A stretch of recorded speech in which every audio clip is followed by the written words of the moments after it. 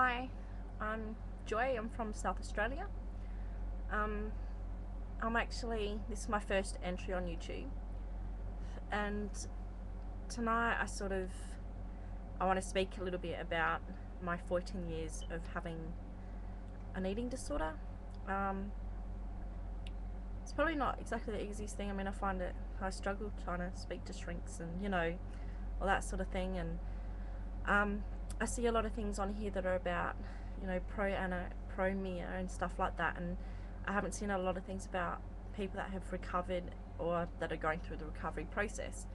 So I want to speak a little bit about that and things that have sort of led up to the events on why I had an eating disorder and sort of how I'm dealing with it now. Mine sort of started off as a child. Growing up, I sort of had it a little bit hard. It's probably being people like that had a lot tougher than me. My mum used to go out some occasions and I'd be babysat, and that's where it all sort of began. So yeah, I'll sort of start off there. I was sexually abused as a child, as a kid, by my babysitter, which happened and it was ongoing for quite some time. It sort of got worse as I got older. I have a younger brother and also a younger sister as well. My younger sister wasn't on the scene then. She was still in my mum's belly. Yeah, he was pretty nasty. I always seen him as a pretty strong sort of figure. Yeah, very dominating and things like that. But throughout he was always, first time I was blindfolded, and chocolate frogs and everything. Lollies were involved and he'd hide them and I'd have to, go around and try and find them, and then that's when the sexual abuse and things sort of started going. The sexual abuse got a lot heavier when it came to intercourse. I hate the word rape. It's just yeah, things got a little bit worse, and we used to make cubby houses using my mum's clothesline and blankets and all that pillows and cushions and stuff. That was really fun, really cool. Where my brother and I would sit there and would play with Barbies and the Tonka trucks and things like that. Sorry, I thought someone was here. Yeah, and that sort of changed my world a bit. I already felt guilty about things that were happening to me and the threats that were put onto me. But when the things started involving my sibling, were a total different level. From there on, I sort of found males a very difficult thing to get along with. I found it very hard to trust them or even see them as a role model in any way, shape or form.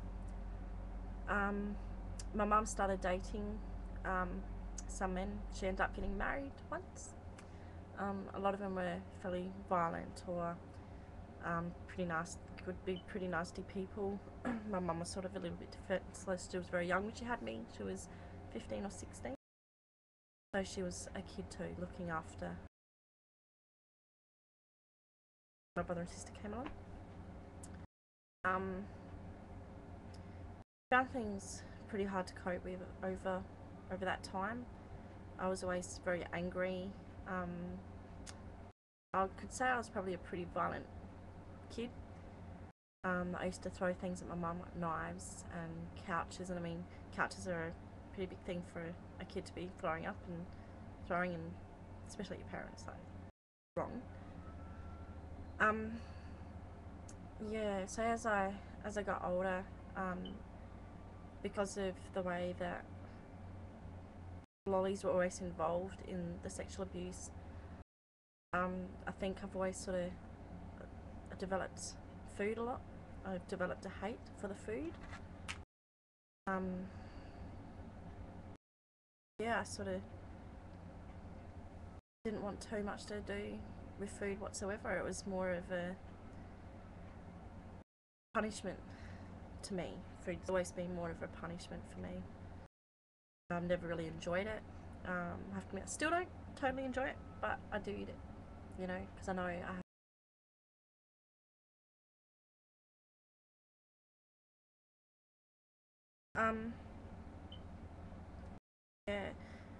my mum ended up meeting a fella and they got married, and we moved to a place called Sujuna, which is also in South Australia. It's a really cool place, so much fun.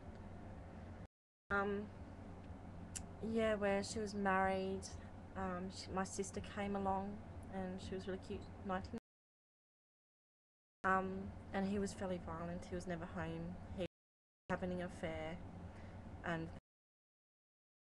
my mum up a bit. She was kind of not weak, still trying to discover herself, and I think she found it to cope with. And because of things like that, I think it sort of reflected on me, and knowing that we weren't all happy. Also, we used to get a lot of break-ins and things like that because he used to be around drugs constantly. I mean, nothing too hardcore or anything like that, but enough that people will intrude in your own home. One night we had a rock thrown through our window as a kid, and another time when my mum was pregnant with my sister at the time, a plant pot, was thrown to a gut. When I was born with a problem with my bladder, so I could never tell when I needed to go to the toilet and things like that. So when I went to school, I was constantly teased about it. Yes, I found that really hard. I barely had any friends. I had like 2 friends in school, which, I mean, I know now that's all you need is 2 good friends. But that made it really hard. I used to get chased home from school and like picked on and things like that. And even my stepfather at the time used to pick on me, and used to say that just really nasty things to me, which I struggled with a lot.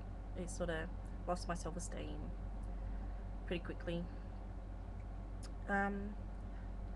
Yeah, trying to deal with the things that I had to see, like having people bash in my front yard, and sometimes like you watch my mother wash blood off clothing and things like that. And yeah, so I think back then that's when I really